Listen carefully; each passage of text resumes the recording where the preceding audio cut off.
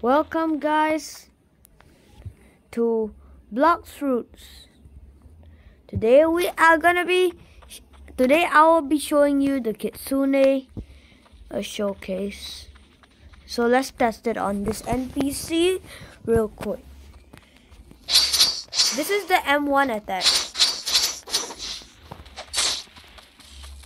The second one is Akia's enchantment, which kind of makes big flames of Kitsunes. Like, look. Then they get damaged in a while, and yeah.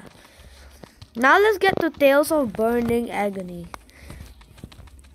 For this one, you might need to attack an NPC first and then use it.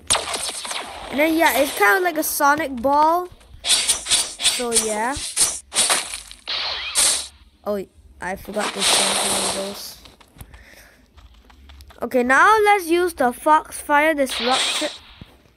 The Foxfire Disruption. And there we go! So it's like an explosion of fire. And yeah. So we're gonna go over here. And then we ain't gonna use transformation yet. We're gonna use the Wild Assault. It's like what do you call it again? A combo. It's like a M1 combo that does more damage. Like, look. Okay. So yeah. So yeah, guys. The moment of truth. Transformation. I'm warning you. It's like it takes a big out of your screen. So yeah, you might want to zoom out.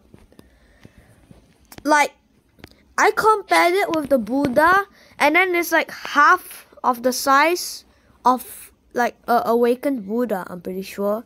So yeah, let's use it. Yeah, this is it. So yeah. Oh wait, I'm sorry. It's like half a normal Buddha.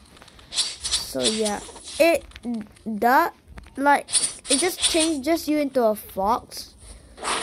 And yeah. And when you use the transformation, your attacks get even better. Like, look at this. If I use the Tales of Burning Agony, it's like this. Like, I bite it with my doggy mouth, and yeah, I just get sent flying. This one's like a blaster. Like, our tails shoot blasters. And then the Wild Assault is like yeah, it's a dash for the Kitsune. So yeah, that's probably all for today's video. So yeah, bye.